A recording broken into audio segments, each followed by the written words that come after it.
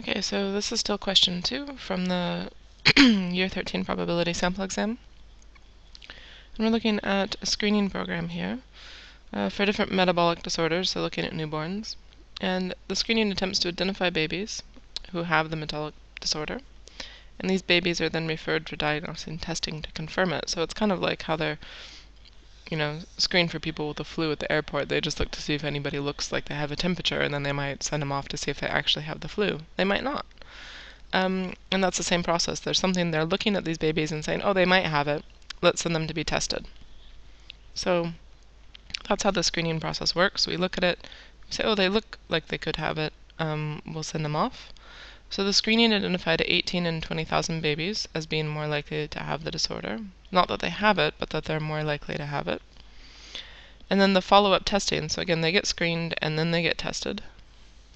And retesting, so the whole process of actually confirming it, finds that only around 10% of those babies identified through the screening actually have the disorder. So again, we screen 18 and 20,000 we think might have it, and only 10% of those 18 and 20,000 actually do have it. So our next thing we're looking at here is approximately 6 in 66,000 roughly babies actually have this disorder. So this is the real population. This is the absolute risk.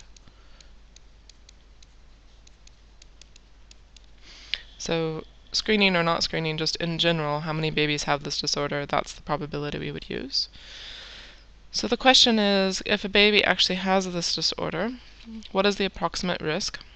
Now that doesn't say relative risk, it just says approximate risk. And remember that risk is the same as probability of not being diagnosed with this disorder through the screening process. So we've got to figure out what's going on here. To remember the screening process, that takes 18 in 20,000. Do it as a fraction. So 18 out of 20,000 get screened for being they might have it. And out of those 20,000, or 18 out of 20,000, only 10%, so that's 0.10. Remember, 10% always convert percentages to decimal. So that'll tell us, of those screened, how many actually do have it. And the number that we get here, 0.00009.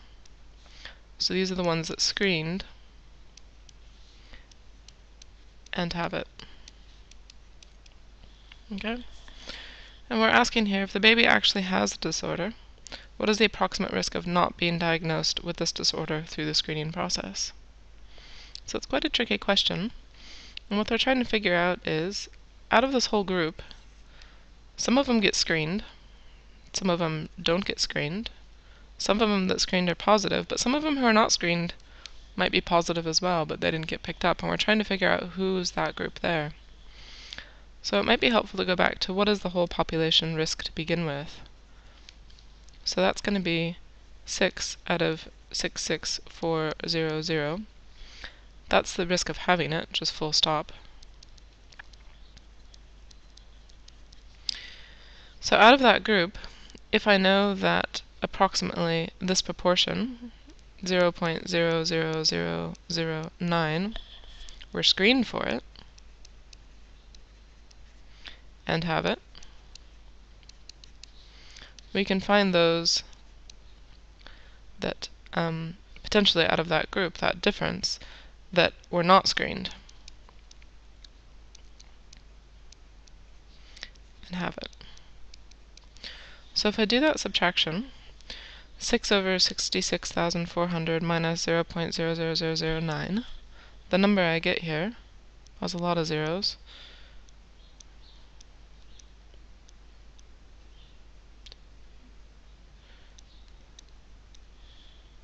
You might also see that on your calculator, written in exponential form.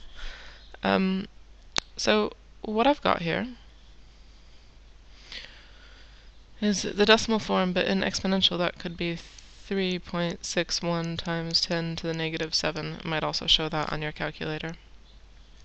Okay, so that's the possibility of those who have not been screened and have it, but it's not my total probability. So what we've got to get out of here is this idea that we're looking for what's the probability that they're not screened and have it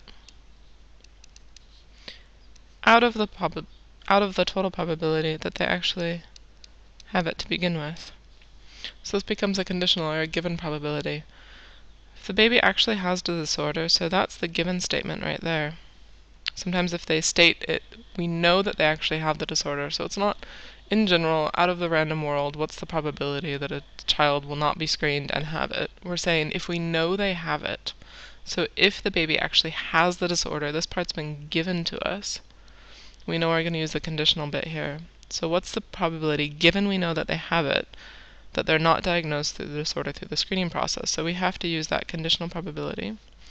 So the probability that they have it, that was this one, 6 divided by 66,400, and that becomes 0.000090361.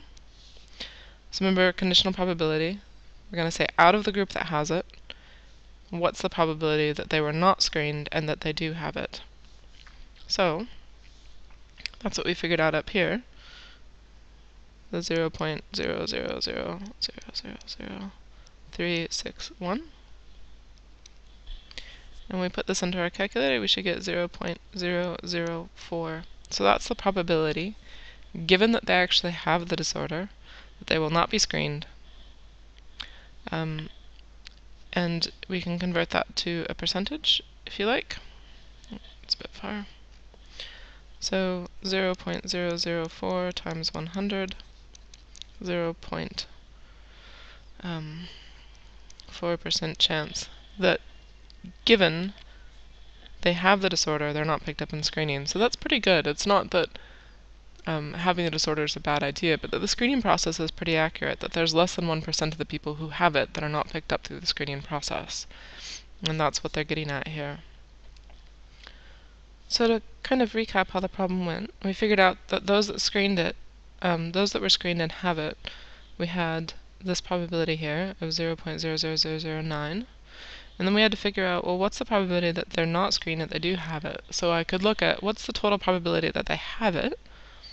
Let's take away the part of the probability that is those that are screened and have it and see what's left over. Those would be the people who are not screened and have it. So this is like the group that gets missed out of the total population. So again, this is the total population, the absolute risk here, the 6 over 66,400. If we take away the ones that get screened for it, we're left with the ones that are not screened for it but actually have it. And then it becomes our conditional probability. Those that were left over, they were not screened but they have it, out of the group that actually have it. And again, you've got to watch in that wording of the problem. If a baby actually has the disorder, they're telling me something, I know some information, I'm only looking at that group anymore. It's going to be a given, and I need to put that on the bottom of my fraction to figure out what the risk is in that case. Of the people that have it, what's the risk of them not getting screened for it?